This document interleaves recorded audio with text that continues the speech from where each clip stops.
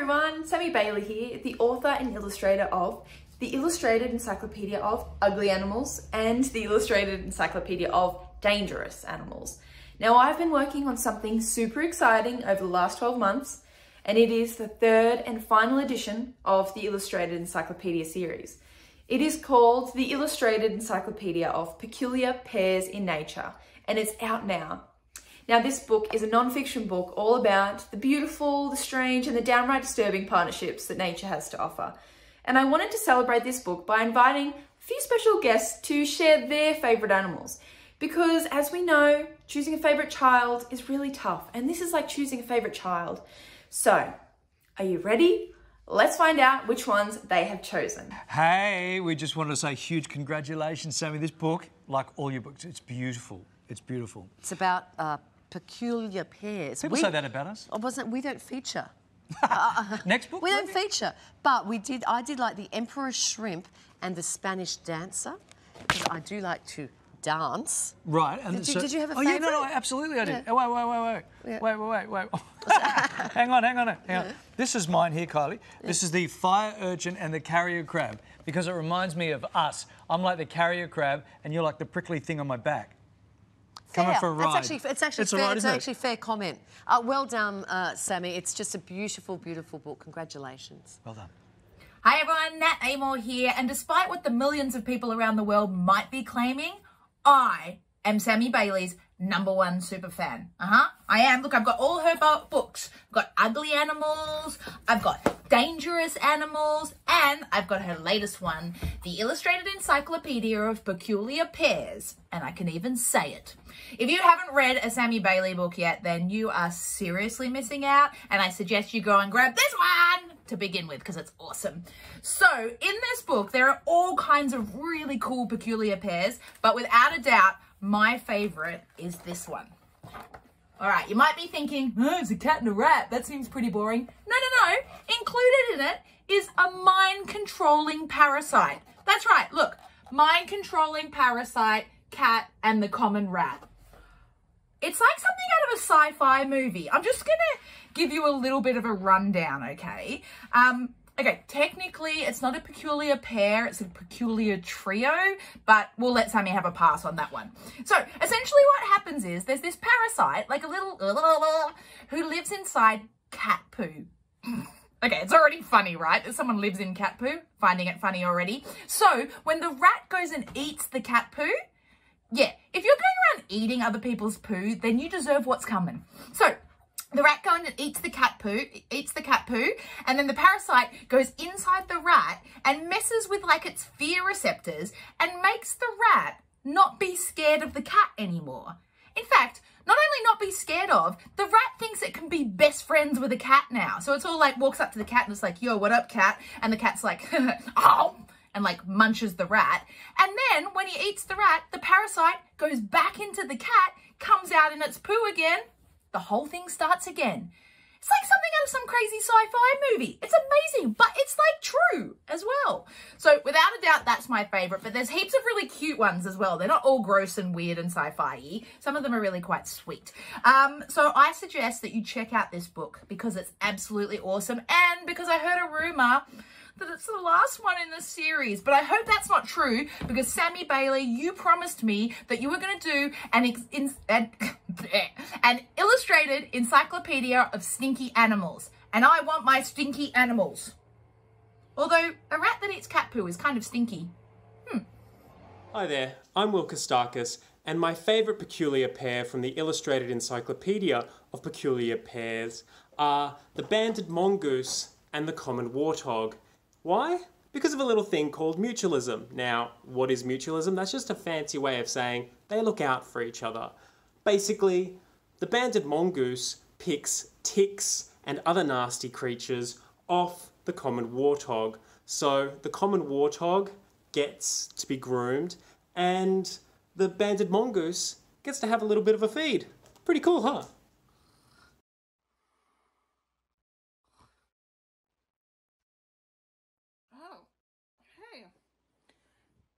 My favourite of the peculiar pairs has got to be the brown-throated three-toed sloth and the aptly named sloth moth that lives in the fur of the algae that sits on the sloth. It acts as convenient camouflage and a very happy midnight snack for the sloth. It's got to be my favourite because I really have respect for any animal that can sleep for up to 15 hours a day, which the sloth does. I mean, currently I'm only on 10, so I've really got some catching up to do, if you don't mind. Yeah, thanks. Hi everyone, I am Zana Fraillon and I think I might be Sammy's #1 fan. I love this book so much and it is an absolute delight to be able to help launch it out into the world. I was asked to choose my favourite peculiar pair and I must say it was a very difficult choice. But I ended up stumbling on the Colombian leatherback tarantula and the dotted humming frog. And I've decided that these are my favourite pair because the frog moves in with the tarantula for protection. Meanwhile, the frog then protects the tarantula's egg sac from being eaten by insects and ants. It is so amazing and it reminded me of my favourite books as a kid, which were Frog and Toad. So, Sammy, if you don't have anything else in the works, I think you need to start writing Tarantula and Frog. It'd be a great spin-off. But this is the most wonderful book. I'm so delighted to be holding it in my hands. Congratulations, Sammy. It is amazing and you are amazing. My name is Laura Wells and I love everything to do with the ocean. So my favourite peculiar pair is the mola, the ocean sunfish, and the Laosin albatross. The mola is a huge fish that looks like a pancake, and when it lays on its side and allows the Laosin albatross, one of our biggest seabirds, to land on it and eat off some little parasites, I think that is really, really cool. I wouldn't be letting a bird land on me to eat parasites. Laosin albatross are really important species. They live in remote places and quite often they eat plastic. So the fact that they can work together with the mola for mutualism and support each other is really great. And one way that we can all support a healthier planet is to be curious, get educated, and learn more about our peculiar pairs, because the more we learn about the animals and our ecosystems, the more we will understand them, the more we will love them, and the more we will want to save them. Hi Sammy, it's Andrew McDonald here, author of the Real Pigeons books. Congratulations on your brand new one, the Illustrated Encyclopedia of Peculiar Pairs in Nature. It's a ripper, and I'm excited to share my favorite pair with you. It is the Eastern Screech Owl and the Texas Blind Snake. And I can really relate to the owl in this partnership because this owl, I love the way that it grabs those little snakes, those little worm-like snakes off the ground and drops them into its nest to clean up all of the dirt, eat the parasites, and it lets that little snake worm live for a little while, just until the cleanup of the nest is done. And the reason that I relate to this owl so much is because it reminds me of this guy. My robot vacuum cleaner. It's basically the same thing, except of course the owl gets to eat its own vacuum cleaner at the end of the cleanup, which is kind of handy. Anyway, Sammy, congratulations. Oh, hang on. Congratulations on the book. It's awesome. I hope you get 1 million readers. All the best. See you next time. Bye. Hi, my name is Andy Geppert, and I'm here to talk about Sammy's latest book, the Illustrated Encyclopedia of Peculiar Pairs. Quite the tongue twister, but quite an incredible book. Beautifully illustrated. I don't know how long that would have taken. I'm guessing a long time. Full of stunning, interesting facts as well, and a lot that I had no idea about and wasn't aware of. And when going through this book, there are a few things that really stood out to me. I have just finished my book called Australian Backyard Birdies, so I'm a little bird bias when it comes to these sorts of things. So I leant towards the bird ones in the book. There was some things about the bell miner and the eucalyptus working together, the painted honeyeater and the grey mistletoe, the vampire finch and the Nazla booby were pretty cool. But my favourite of all of them was the ocean sunfish and the Laosin albatross. What's really cool about these two is that they live in completely different worlds. And the sunfish, when it goes up to the surface, it's happy to laze around on its side long enough to let the albatross land and walk around cleaning off the parasites and various things that kind of attach to the fish's body. So the albatross gets his food and the fish gets a clean. And somehow they've come to this arrangement and agreement, and they're working incredibly well together to survive and thrive. And it's such an amazing, interesting, unusual fact that it really connected with me. Birds are so clever and have so much personality, but in this case, so does the fish. So I think it's awesome and unique, and there's so many stories just like that in Sami's book. And it's a fascinating read, and it's going to keep you entertained for many, many hours. Sami, it's amazing, well done, and you should be very proud. Thank you. Hello, Sami, and congratulations. I love this book. It is absolutely awesome. And you can see by all the post-it notes here, I had a hard time deciding which page was my favourite. But I came up with this one, and it's the page about the Nile crocodile and the Egyptian plover. Now, we have plovers that live near us, and I've always thought they're not necessarily the smartest birds. And when I saw the picture of this plover sitting inside a crocodile's mouth, I thought, all plovers aren't particularly smart. But it was really fascinating to read how the crocodile lets it sit there in its mouth while it picks out decaying food and parasites, helping the crocodile, and the plover gets a feed.